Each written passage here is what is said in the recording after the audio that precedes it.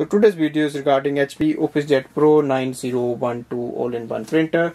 I'm going to show you how to do the two-sided scanning with this printer. So place a page on the top feeder tray where you want two-sided scanning.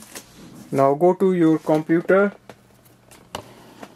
and we have to go to the app section, HP Smart App. Click on the scan button. So once we click on the scan button, we will see this window here.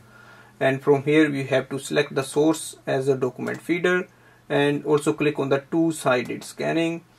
Click on the scan button.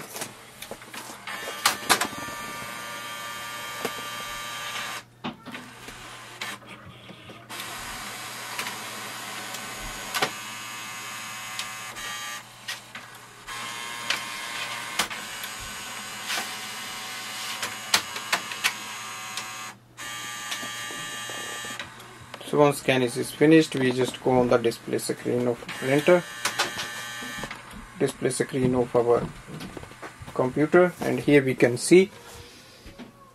So both pages are scanned and we can see here. So this way we can do two-sided scanning with this printer. Thanks for watching.